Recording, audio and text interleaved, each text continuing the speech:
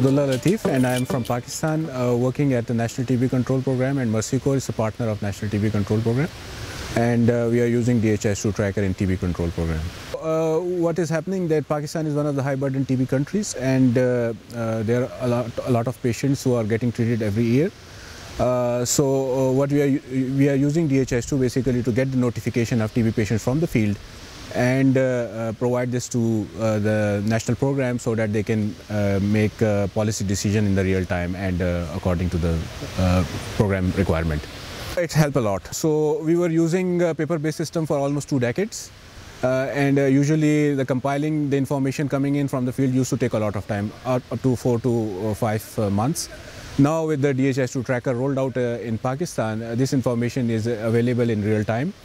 And the information is available to the program for the effective policy making and decision making in the real time.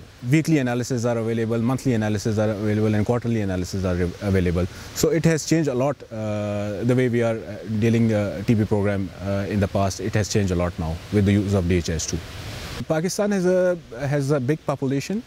And the resources are very much limited. So this data which is coming in from the field is actually guiding us where to go and where to expand our services, where to concentrate more, where to direct the resources to the areas where it is much needed. We want to actually make all the decision data driven, and we are not there yet because it's new in Pakistan. The systems has recently been rolled out.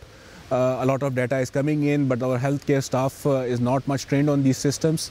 And they are not trained on using the data for their decision making in a real-time manner.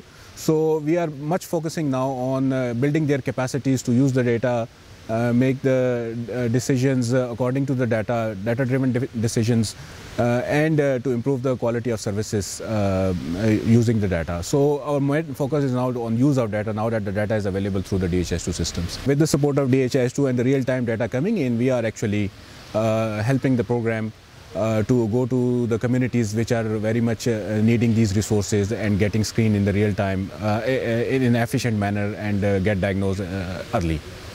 So that's how this is helping us.